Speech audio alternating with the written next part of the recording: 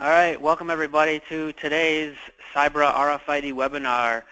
The topic for today is Ready for Liftoff, How to Scale an RFID Project from Pilot to Production. My name is Phil Andrianos. I'm the Digital Marketing Specialist here at Cybra, and we're going to wait a few more moments to let any other late attendees come in. Just a few ground rules just to get started. I'm sure a lot of you have done these webinars before and use GoToWebinar, but as you know, you're going to be muted throughout the webinar, but that doesn't mean you can't interact with us. In fact, we highly encourage it. How you do that is at the bottom, towards the bottom right of the GoToWebinar, you can chat to us, and I'll be monitoring the chat. As the webinar goes along, we'll try to answer your questions. If we can't get to the question, we'll answer it towards the end, and if we can't, if we don't have enough time at the end, we'll one of our presenters will try and get a hold of you via email or via phone and get everything sorted out. This is a informational webinar, so be sure to take lots of notes and be real attentive, of course. Ask plenty of questions, and if you have any further questions, you can email us at info@cybra.com. It's after 2 o'clock, so I think we might be able to get started. Our presenters today are Mike Chabet, the VP of Sales and Marketing here at Cybra, and also the Chief Solutions Architect, Sheldon Reich. Are you guys just about ready to get started? Yes, Phil. I think so. Thank you, Phil. All right, great. Yeah, go ahead. Okay, so our agenda today is really very simple. We want to give you some concrete steps and a concrete roadmap, for lack of a better term, to scale a project or even a pilot or concept even, and get it into full production. And the agenda, we'll go over these in detail. There's a little introductory piece, why you are the most important, but if not you, somebody in your organization is the most important person. And then we'll go into the detailed steps about the plan. So without further ado, let's go to the first slide. You know this one. We've shown it before. Real simple. If you're doing barcode scanning now, you're reading one item at a time. RFID allows you to read hundreds of items at once. Very simple. And so all the change that you make are to improve the processes where you're single-threaded and make them multi-threaded processes. So who is your RFID champion? And I'd like to say it's basically the person in your organization who, for lack of a better term, who has a project ownership at management level. It's essential that whoever becomes your RFID champion in your organization has the complete backing of management up to the CEO, the CIO, the CFO, everybody, okay? Because the RFID champion has to push the project through milestones, must have authority to create a cross-functional team with representation from various departments: manufacturing, operations, packaging, warehouse management, security, IT, etc., and so forth. And we have seen installations stretch out and cost spiral because of the lack of ownership of the project. It's the champion, the RFID champion, who's responsible to ensure that team members are available as needed, and there are dedicated technical and other kind of resources on site for the duration of the implementation to ensure project success. And just give you a couple of examples. So we would be an outside vendor. We show up to do some installation in your facility, and as is the case in many facilities, it's a union shop. Okay? Well, we would not be allowed to install or go up on an X-Jack unless arrangements have been made, and let's say a union member goes up with us, whatever. But the point is that this is a typical type of example where the project would just stop because we don't have the resources to continue on an installation. Another kind of example is that if the RFID champion doesn't take ownership, then you can't refine the RFID project as you go along. You're going to be getting results. What are the results worth? What, how, what's the data quality? All that stuff is lost. You know your business, and you need to be able to go into the systems, at least the systems the way we provide where you don't need to constantly go grab an IT guy to make changes. We show you how to change settings, etc. And you should be, the RFID champion is the one that says, hey, yeah, we can go in, change the power here, change the session here, various, whatever those kind of changes for refinements, for lack of a better term, that are needed. Somebody's got to take ownership, and that's really the key. Michael, you have anything to add to that? Well, yeah, Sheldon, just kind of round that out a little bit. The Edge Magic software is unique in the fact that it is user configurable and user scalable. So typically in implementation, your RFID champion in the organization would have to have some input with the IT department to access the server and network connections. The scheduling and shipping, being able to install RFID infrastructure, fixed portals, antennas, maybe need to be done off hours or scheduled in between either receiving process or a shipping process, so that the installers can get the infrastructure in place without dodging forklift trucks and moving pallets and impacting some of that movement that's going on, where you've got two objectives happening in the same place at the same time. So as Sheldon said, typically an RFID champion is so important in being able to coordinate all of the cross-functional teams, so as the implementation affects each of those objectives, everyone's on board, and the time is scheduled to have a successful implementation of those various milestones. Thank you. Phil, I see a question coming aboard.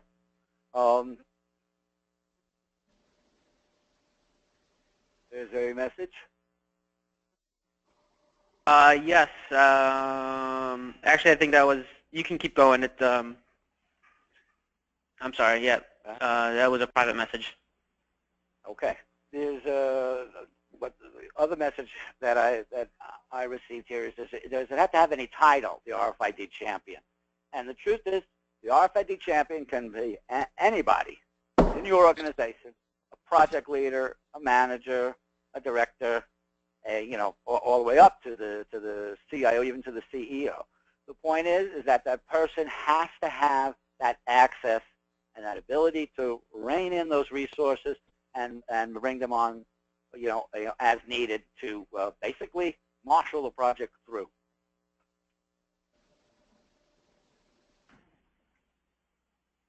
Well, obviously you're going to need an RFID plan. And so what's the plan? What does it look like? Where do you begin? And, in other words, it is closer to rocket science than barcoding, but the truth is you shouldn't have to twist yourself into a pretzel, or as those of us who are of a certain age remember a gentleman named Rube Goldberg who had designed these elaborate contraptions to be able to do a certain function.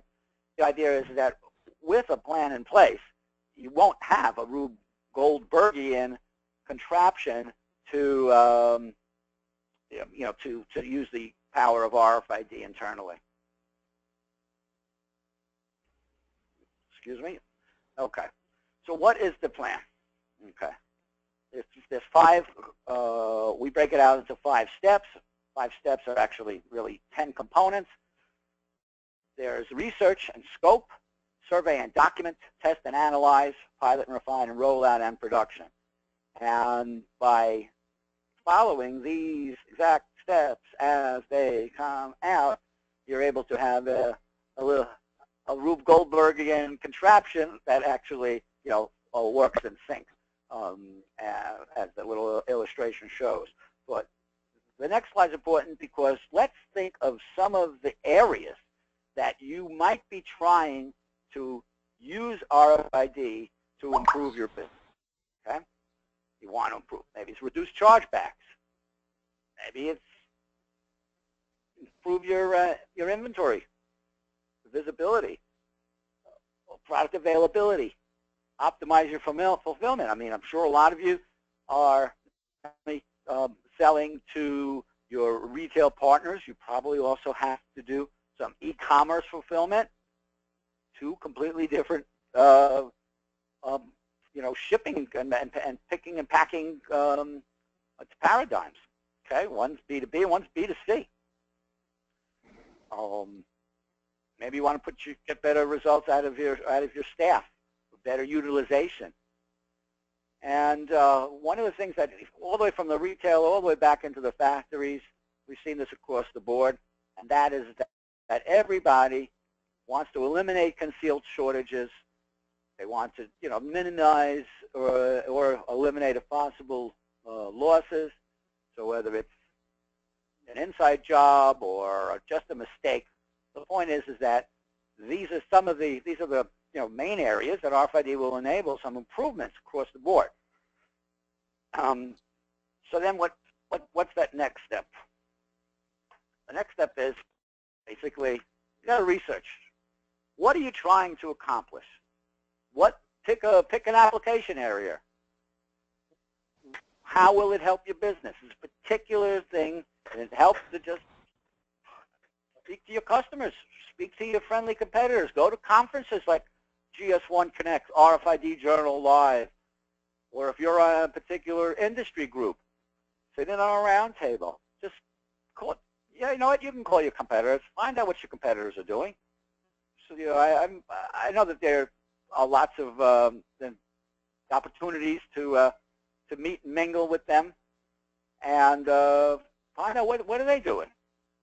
Okay? If you're replying or complying with a mandate from a retail partner, they're going to tell you what to do or what's needed. Okay. So that just start putting it all together to get those get some of those targets, for lack of a better term. Now, this is kind of early on, and it may seem to you to be a little premature. We can tell you right from the get-go, this is one of the most important things to do way before you even start talking equipment or anything, and that is define a statement of work.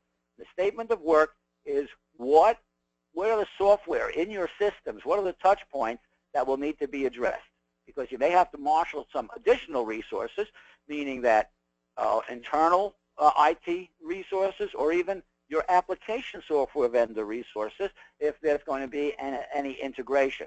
But even without integration, which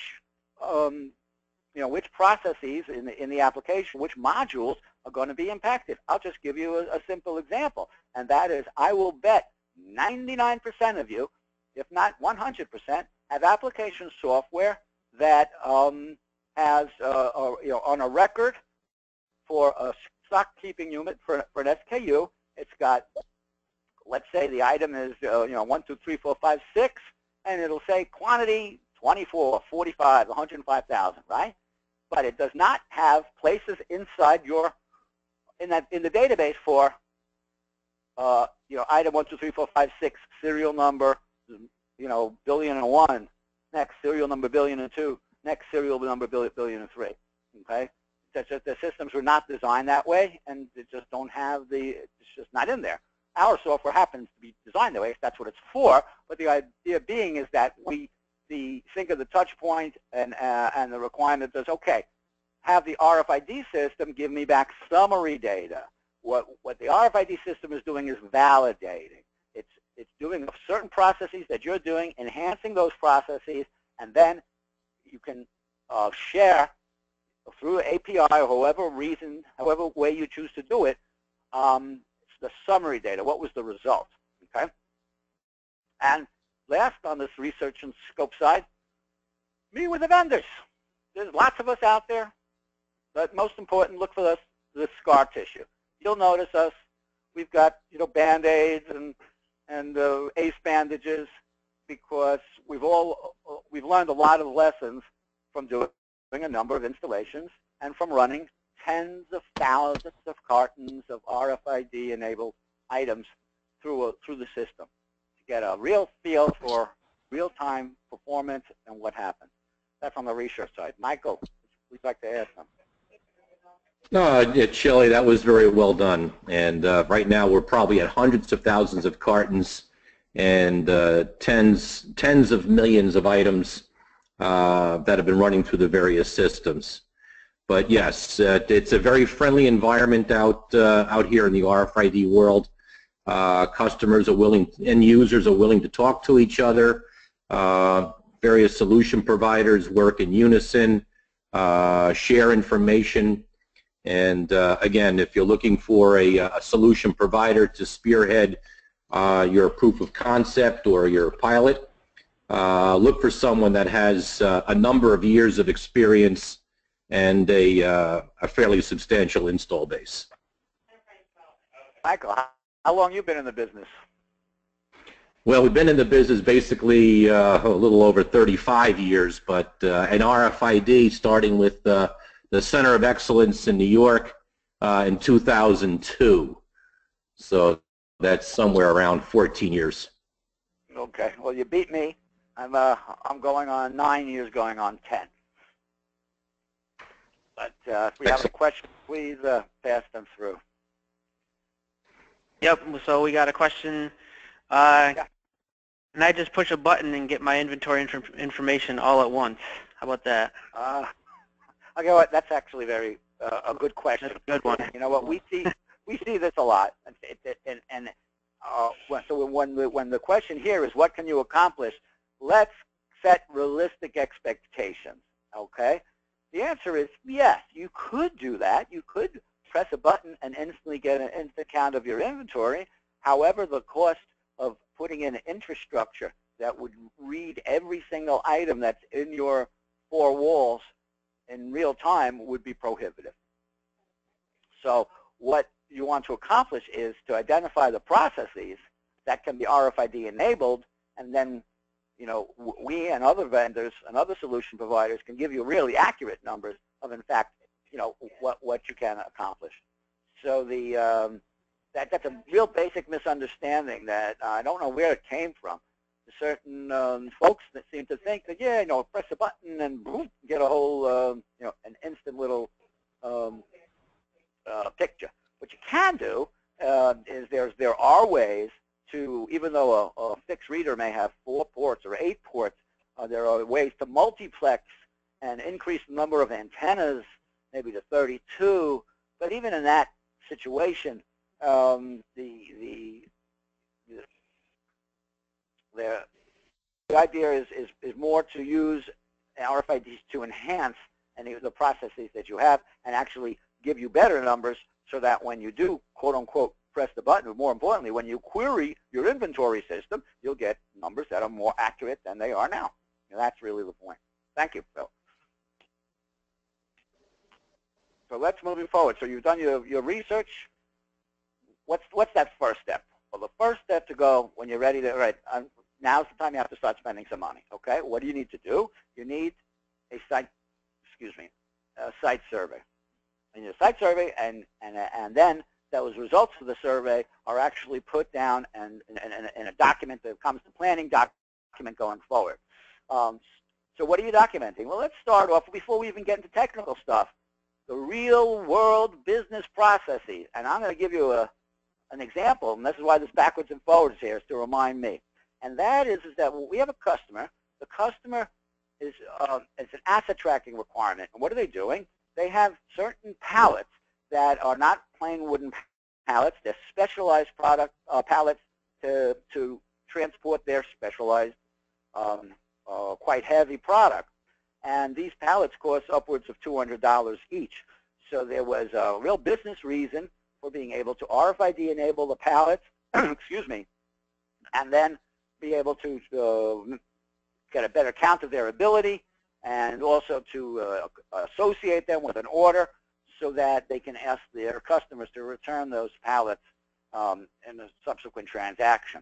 Well, so in our discussions with the customer, the assumption was that the forklift operators drove through doorways forwards. Geez, you think that way, right?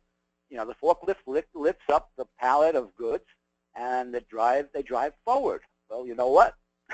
For some reason, because of the weight or because of the bulkiness of the product, these forklift drivers drive backwards. They actually turn around and drive backwards instead of going forward. And that was an eye-opening experience, both for us as the surveyors as well as the customer, because the business unit and the RFID champions had no idea that, in fact, that was the way the material was handled internally. Michael, I'm going to let you take the next. Where to mount the antennas? Where to mount the readers? Thank you, Sheldon. How does the survey work there?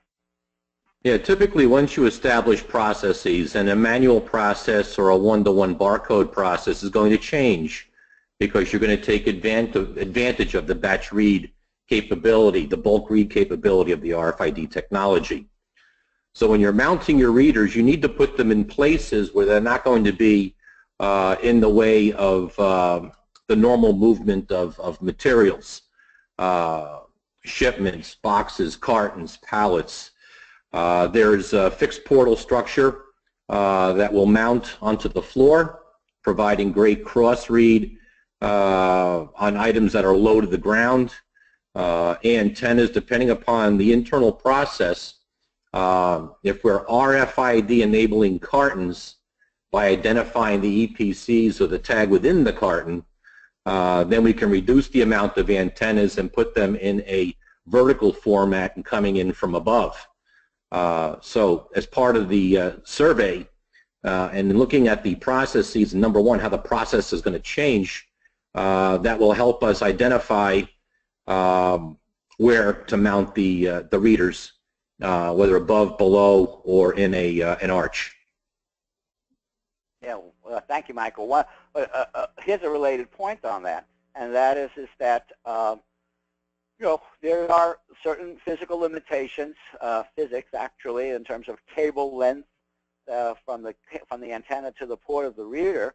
But sometimes you do have to keep in mind, and obviously the surveyor knows this and will keep in mind, and that is that typically the reader has to be mounted at eye level, so that if there are adjustments to be made, from by a technician, he doesn't have to climb over on a ladder to access the reader.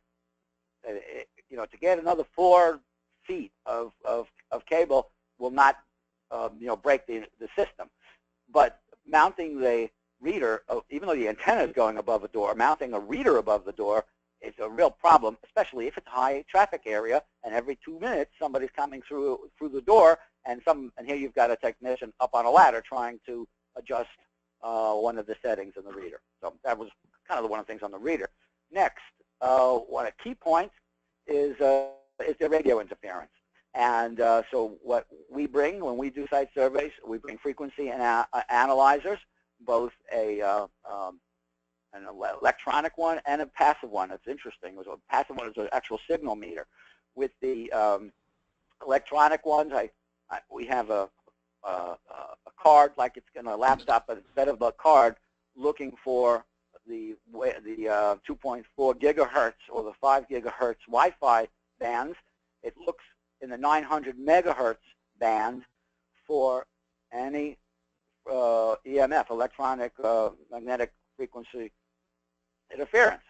Okay, looks for other sources in those wavelengths, and we document that. And then the physical power meter actually will show the strength of those of that EMF of the cloud. In other words, so that'll help us, if some areas need to be shielded. But I know Michael has a war story that literally this is where the scar tissue comes.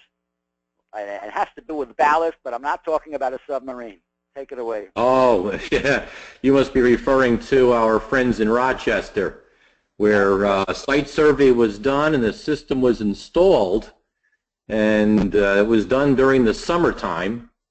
And as the fall season rolled in with daylight savings time, it appeared that when it got dark out, the system would stop encoding tags.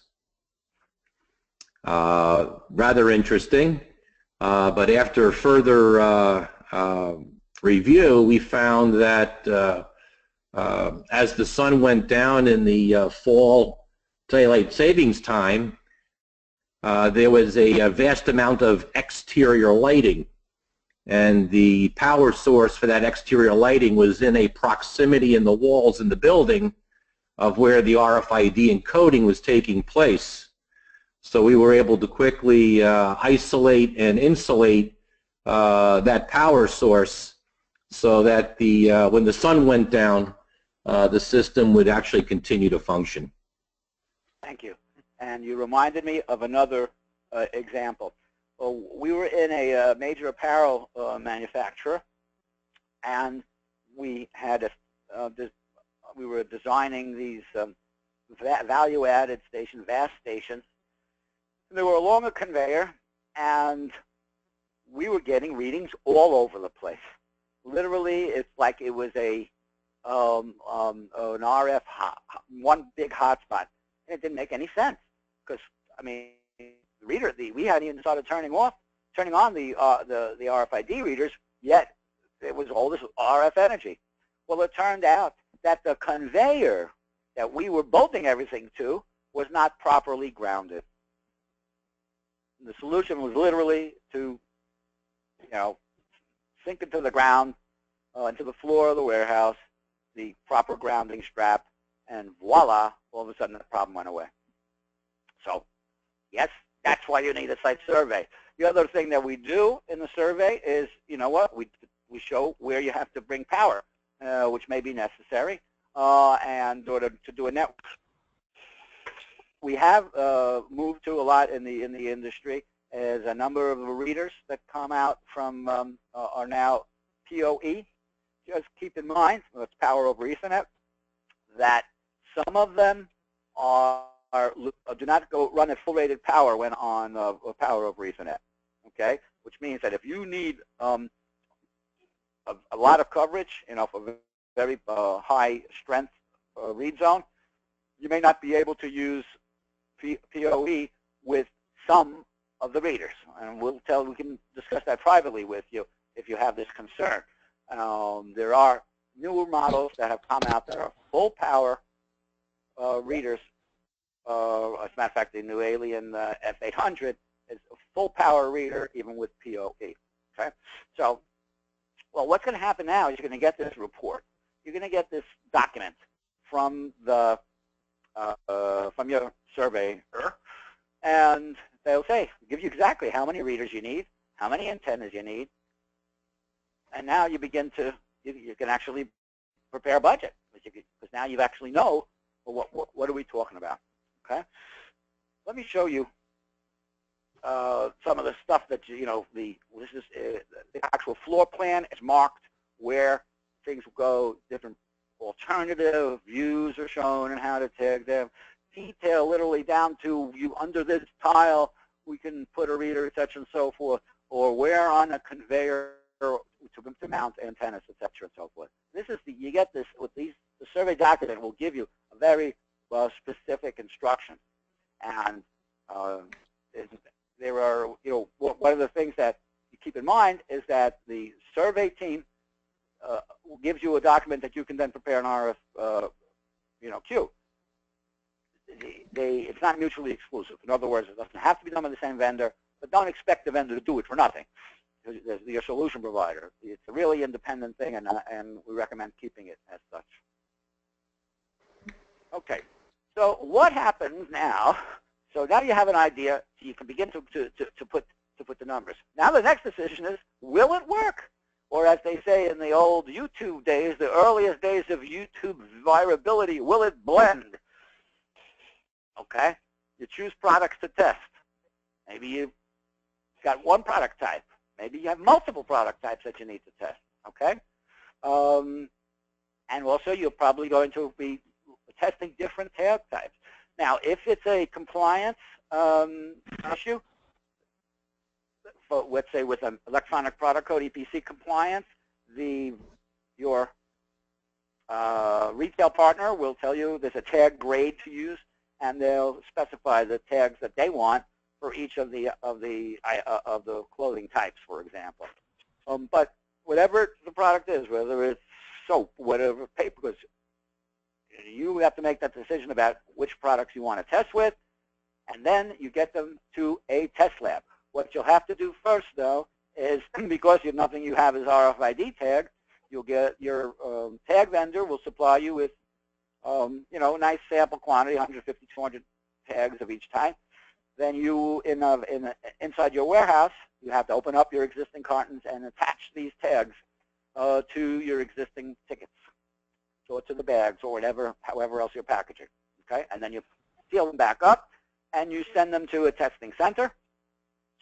We recommend at least 5 cartons of each SKU, and at least 5 cartons of each tag type. So you could be sending 25, 30 cartons to this lab.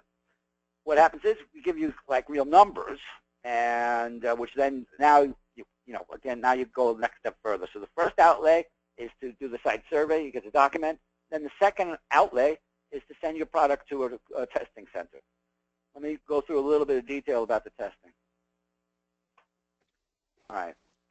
These are actual real read rates, not even sample.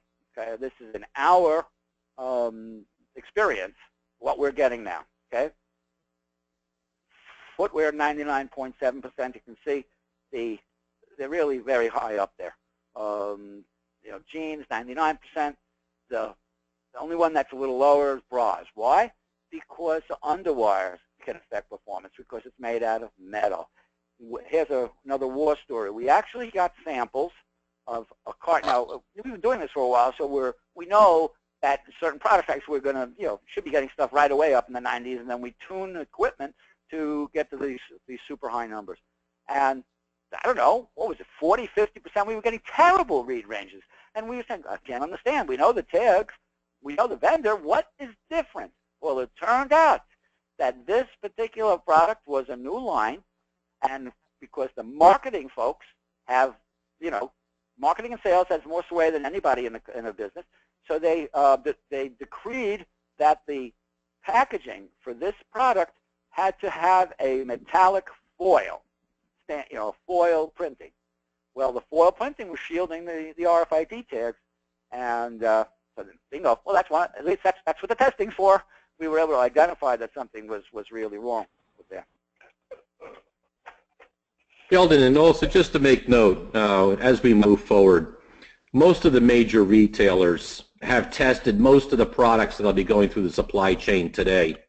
So if you're working with Macy's, if you're working with Saks, Nordstrom's, Lord & Taylor, they will give you a list of the proper inlays to use based upon your product type. So a lot of this work has been done for you already. It'll be the performance of those tags in the real world environment when you start moving them at high speed. Right. So that's where, you know, this is our test methodology. First, we just, hey, can we read what's in the box without any movement and without other cartons giving us any, you know, stray reads. Next is semi-automatic. It's in motion. We also, you know, run different readers see if there's any variability on that, different antennas, and then we do that on a roller conveyor. Then the next step is put it on our high-speed conveyor and literally let it roll, and it's a racetrack, and we let it run for hours. I mean, we want to get hundreds of runs of these cartons, okay? So that we can really fine-tune. I'll show you the next slide. You'll see. The left is the roller. I mean, this is the static. Just if the box is not moving, can we read it? The next is the on a roller conveyor where we can slide the 3 cartons back and forth. We actually put spacers in between that match your gap for your material handling equipment, and we start to get a feel for what are we getting there. And then we go to the next step. And the next step is, this is our lab in West Seneca, New York. That's Mike Chabet. We're doing a test there on customers' cartons. That conveyor can go, what is it, 350, 400 feet a minute, and we basically run your product and see what kind of results we can get. And Michael, you have a better feel. Tell me, what kind of results do we get based on with a combination of speed, distance, carton contents? Actually, in the lab that we had set up using the Edge Magic application, where we were running about 400 feet per minute, 18 inches of carton separation with 100% validation. There you go.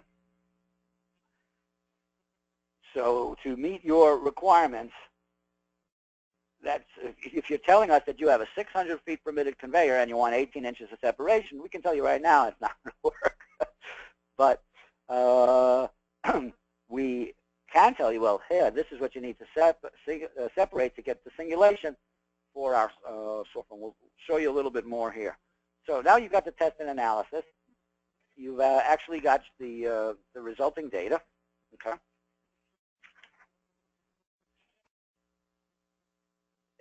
What we're trying to do is determine the probability of success in your situation. Basically, once it's run through our racetrack, we take that cage, we could drop it right over your racetrack, and if you've got tagged goods, you should get the same results that we were getting here in the lab. Because once you're assured that RFID will perform in your environment and with your products, you're ready to pilot the solution. So what are the steps to pilot and refine? Start with just picking one area. Whether it's picking, whether it's receiving, whether it's shipping, just pick one and pick one line. Okay? Next, don't go up to the degree of having to completely mount stuff with drilling into walls and so on. Temporary mounted. You could even use a photo tripod for an antenna. It's a 1/4-inch screw. It's easy enough to use, and start to get some data there. You need to build a temporary portal. Use PVC pipe to put some brackets that will hold readers over a conveyor or over a dock door. This way, you got to keep we understand keeping the expenses low as part of the pilot. More importantly, you don't want anything locked down. You really need to be able to completely move things around if necessary, because you'll discover things in the pilot. And without question, this is no place for hard code. You want to have a software that allows you to go in, or that the vendor can go in and change sessions, change antenna power, various functions, etc., and so forth. But you can't hard code. It makes no sense to hard code just because you're saying, well, it's only a pilot, so I'm going to hard code it. No, you want to actually be able to change the parameters pretty much on the fly until you find a set that's really performing like you want, and then you move forward. Now I see a question here. The gentleman is asking, well, can you use a handheld for a pilot? I guess he's saying as opposed to a fixed reader, because that looks like what we're talking about. Michael, you want to take that? Absolutely, yes. You can use a handheld for a pilot, and that'll give you some instantaneous results. A handheld will provide a lot of flexibility. Not only can you receive shipments and have some user interaction with the system, responding to any of adjustments, if you will, to make sure you get a fully consistent read. The handheld will also provide some seek and find capabilities, some cycle count capabilities, so it provides you a lot more features and functions. Now, when we want to take the human equation out of the process and automate the process, that's when we want to put the fixed infrastructure in place. And that's where we put in some temporary staging, set up some specific antennas, and then configure those antennas in the reader using the flexible software. Once we have that dialed in and we have autonomously getting accurate reads without human intervention, we can then mount the fixed portals and harden the solution for long-term use. Thank you, Michael. So then the question is, well, how long should your pilot RFID? Run it as long as you need to run the pilot. For each, as long as you need to gather enough data for each application area. Whichever one you use, receiving, picking, shipping, and you can have multiple little pilots going. I mean, just each one has to have its own measurable performance. Once you determine that each of them do stand on their own with the data that you're getting, based on the refinements, now you can say, okay, let's roll out. Let's go into production. So the pilot can be as short as 6 weeks and as 6 months. It really depends on more of your business. So it's not a short answer. One of the tools that we use that's available to Edge Magic customers is the Tag Vendor Scorecard, and I will let Michael explain the beauty of this tool. Thank you, Sheldon. The vendor scorecard just happens to be a result of the data. During the validation process, during the receiving process, once we've hardened the system and we're receiving tens of thousands of cartons, millions of items, during that process we're validating whether the cartons are complete. We're looking at cartons to see if they're assortment packs, if the proper assortment is in place in a 1, 2, 3, 3, 2, 1 format, or whatever the criteria is. But during that validation process, we're also capturing performance criteria of each and every RFID tag in each and every carton. And what we're able to do, since we know the source of the carton by country, by region, we know the source of the tag by vendor, by particular factory, we're now able to generate a report that will show particular tags from a particular vendor in a particular region have wide performance characteristics. They're either not waking up, they have some frequency fluctuation problems, or they've got some other issues where they're performing beyond their effective range. So very quickly we can get, and this is very important for a lot of folks that are in a compliance mode and they're buying RFID tags because they're mandated to as a price ticket. You now have a tool where you can go back and, number one, capture any particular tags that might have potential problems, either in terms of the serial number, the encoding, the performance, capture those on inbound before they get any deeper into the supply chain, and also have a report where you could go back to your vendors and negotiate any type of consideration based upon the performance of those tags. Thank you. Oh, let's talk a little bit about rollout and production. Now you're at that 5 steps. So as you see, it's a very deliberate process we went through. We've really we've done the research and the scope. So you've talked to a lot of vendors. You've looked at what's out there. You've had a site survey that documented what's required to do. You've tested, had goods tested and analyzed, real-world capabilities, material handling, just like what you've got in your facility. You piloted it, and you've got a field. So now you can replicate. You replicate the result of the pilot. So what's going to be determined? Granted, the number one thing is geographic. Depends on how many facilities you need to implement. Hardware will make a difference. We'll talk a little bit about that. Software will make a huge difference, which we'll talk about a little bit. But the other thing is internal resources.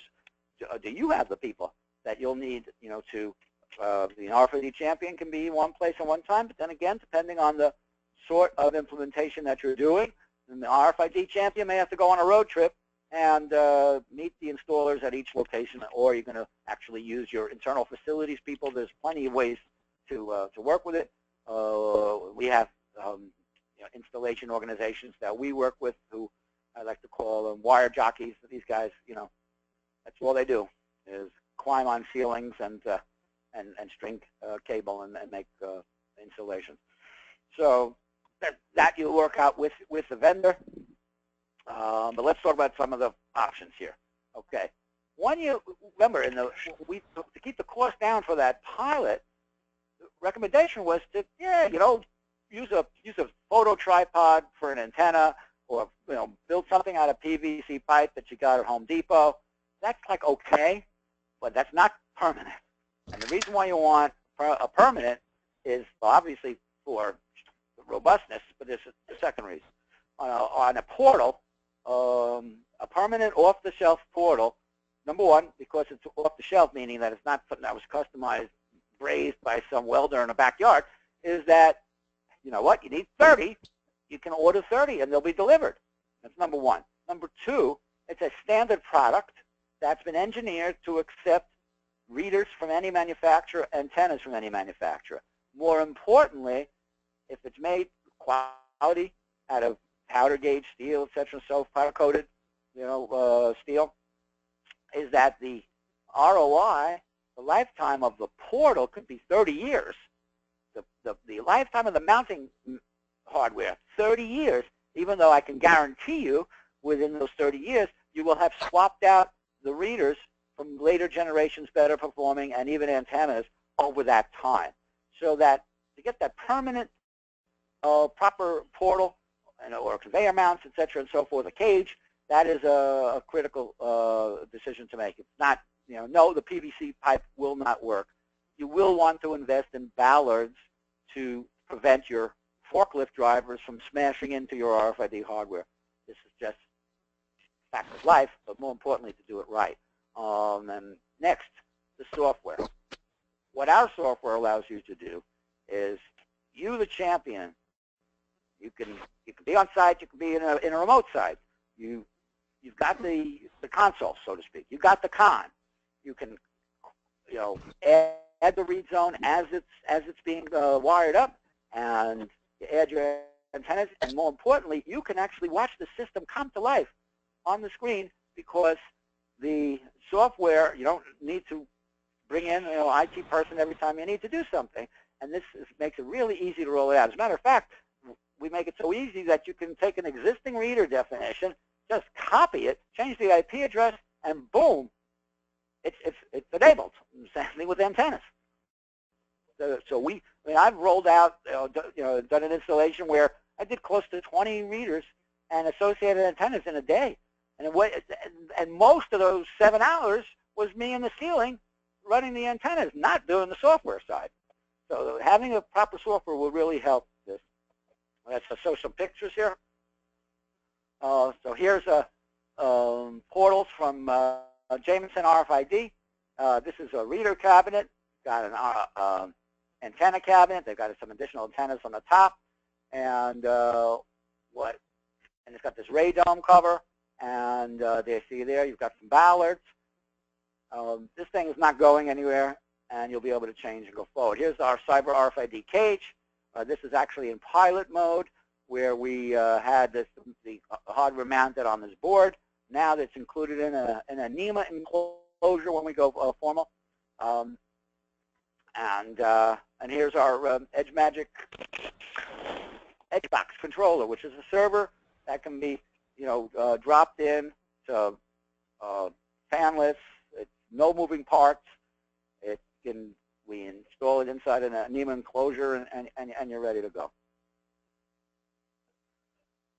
And now the word from our sponsor, and that is that EdgeMagic gives you all the tools that you need to quickly and easily roll out with mobile support, the dashboards, as well as very straightforward, intuitive configuration capabilities.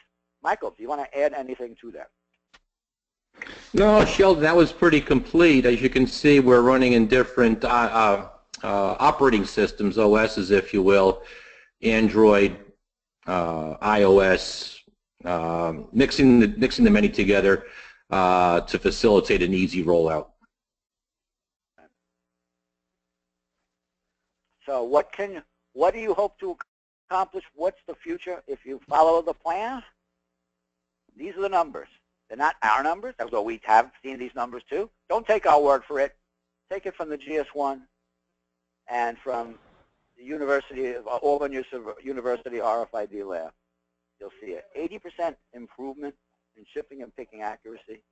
You see 90% improvement in receiving time. And actually, we're doing things at certain customers that were physically impossible to do without RFID in the past. So there's no comparison. You can't compare. I'll just give you one. At one customer, we're doing a complete inventory count twice a day. Well, they could never do that if they were scanning barcodes. Okay?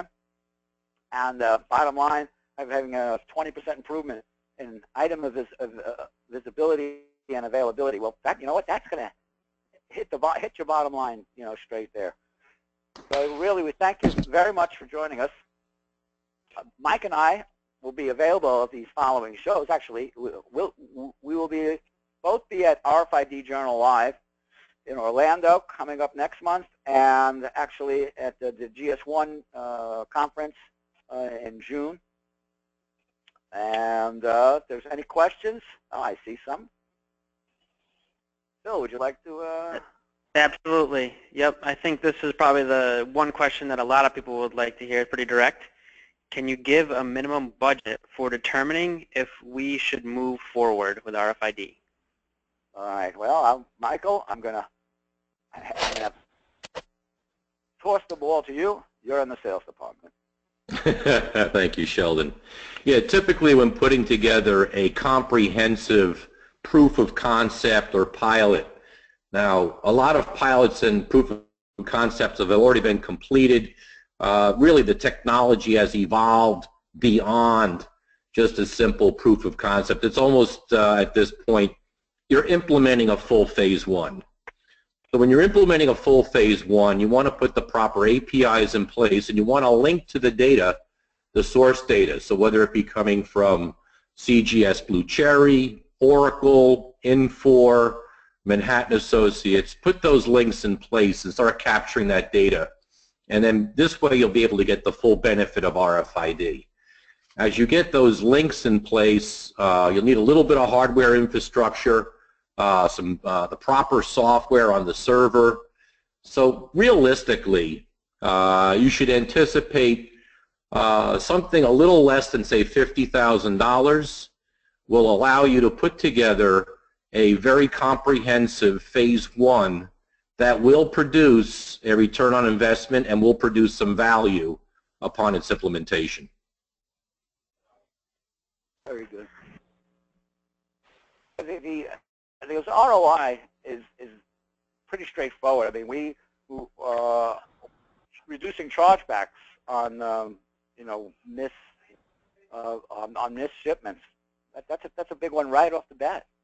Or undercounts, just mistakes in packing and shipping. Those chargebacks from your partners, from your customers, that typically can pay for the system in short order. Just on that alone. Shelley, as we speak right now, there is an article in the RFID Journal magazine on rfidjournallive.com where you can look up the Cybra Cage article that was published this week, and it provides a number of use case scenarios and a few ROI points on where you can actually use RFID above and beyond the typical carton validation. Very good, thank you. Phil, any other questions? Sure. This one's a little generic, but maybe that could tie up some loose ends. What other major operational changes are required to implement an RFID system? Well, I'll give my little 2 cents, and then I'm sure Michael will have some more stories from the trenches. And that is that one of the things that you have to keep, you really look at it in an open mind, because there are certain capabilities that you didn't have before. So, for example, there is a reason for all of our attendees, every retail brand owner for sure, to audit their inbound cartons. They take N%, whatever it is, whether it's 10% or 3%, 6%, whatever the number is that's good for them internally, or they literally have to open up the carton and look inside to see what, in fact, the order is complete, is correct, at least based on what the ASN says, based on their purchase order to the factory. So when, but now with RFID, well, gee, we have the capability to run a real-time audit of every single carton, of every single item on every single carton. Well, does that mean you don't have to stop the audit? Well, see it this way. You'll still have to do audits, but maybe for different purposes. Maybe less of a percentage, because the RFID is telling you if the items are, etc. So if the hanger color is correct, or if there may be, there's lots of other little details that those folks at the at your retail partners can make it hard for you, but that's like a change. Or in another example where we're actually doing a complete cycle count of the inventory at the beginning of the day, at the end of the day, well, we're doing something that they were never able to do before, but it does still take time to do it. So the operator, needs to know, or has that, yes, for the first 8 minutes of your day, you can't be at your desk because you're actually running this process. It's a very important process. It's allowing you to get the entire inventory, but it is a change. Michael, any others? Yeah, see, another one which typically happens in the logistics process in the DC. As you're bringing cartons in and you're validating the carton against the purchase order or the ASN, you're capturing the EPCs or the RFID tags in each carton. So in essence, what you have done is you've now RFID enabled a barcoded carton. So no longer do you have to treat that carton, singulate that carton to be able to read every LPN number, if you will, on every carton during a cycle count or an inventory in the DC or during the pick-pack process.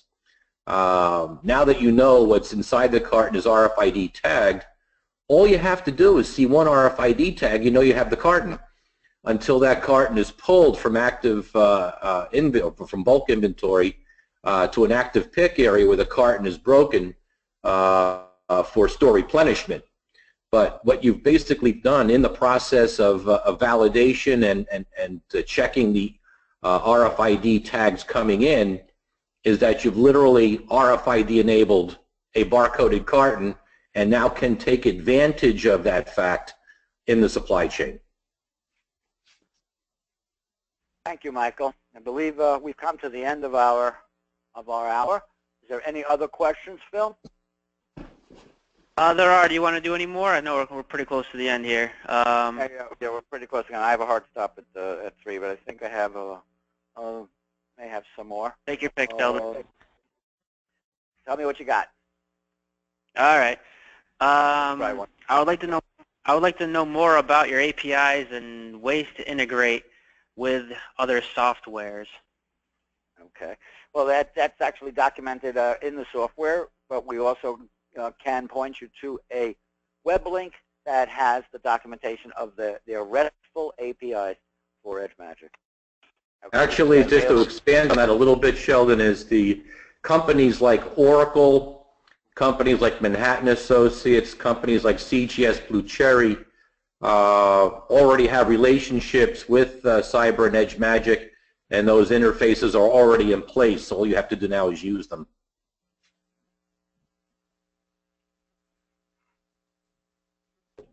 Very good. And I believe it's time. Okay, we will contact the additional questioners directly. This week, Michael will be in touch. And I'd like to thank everybody for joining us. Hopefully you've learned a bit, and we look forward to meeting you if you can see us at these conferences. If you have any questions, please write to sales or info@cyber.com, and or call us up at 1-800-CYBER88, and we look forward to answering any further questions that you may have. Thanks for joining us, and have a great day, everybody. Thank you so much.